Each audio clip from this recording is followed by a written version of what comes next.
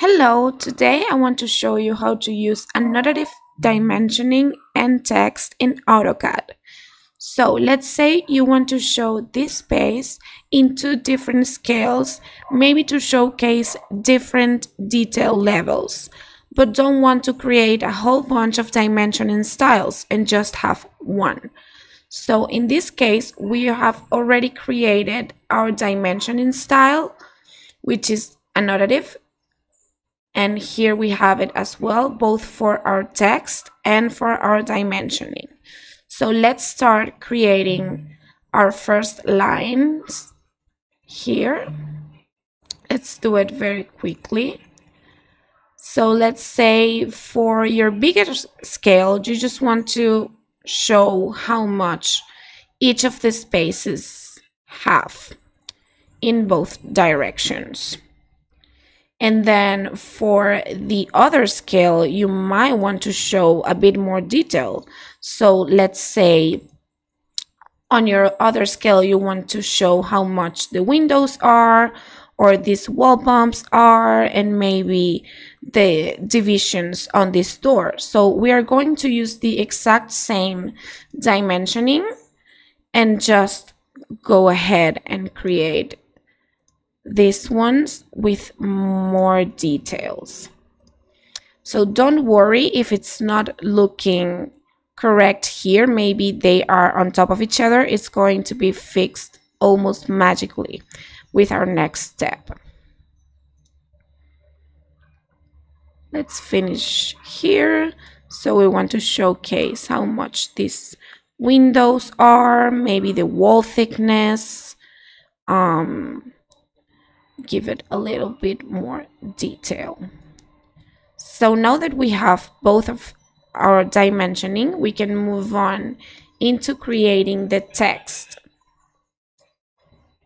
So let's create a multi-line text and just add our name here. So this would be the reception.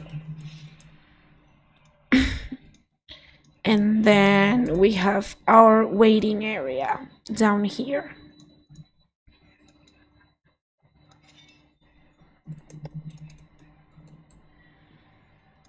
And now we can go into our layout right here, sorry. And you can see we are not seeing anything we did, but we have both of our scales right here marked.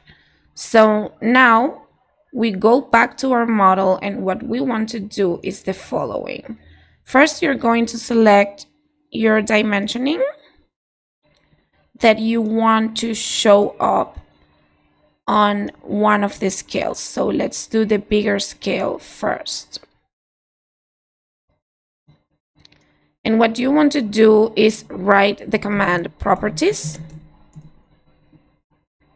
And you're going to get this window right here. You're going to come here into annotative where you see this scale.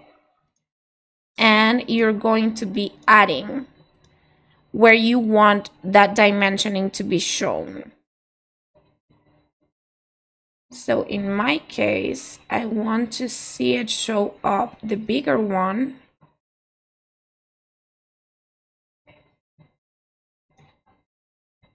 Maybe here. So now we have it, and we click OK. And you can see once you do this, you're going to see two text sizes. And the same is going to happen with the text. So let's go into this one now and do the same. Here.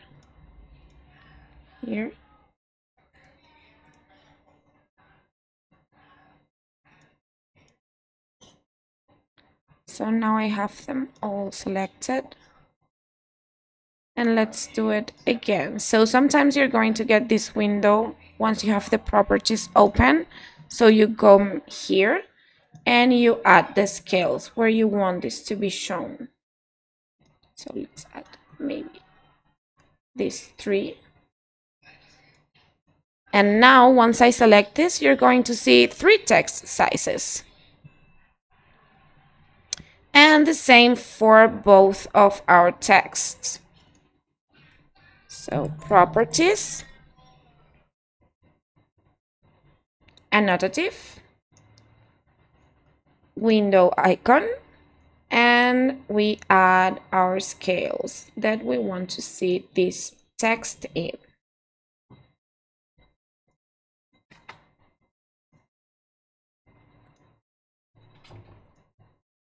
Okay, and now as you can see, once I select this text, I see all of these sizes. So the great thing about doing this is you don't have to be adjusting sizes on your layouts, but you are going to just see them right there, and it's always going to have the same size. So every time when you're going to print your text, your dimension in layers, everything is the same size and it's correct to the scale that you're printing. I hope this helps.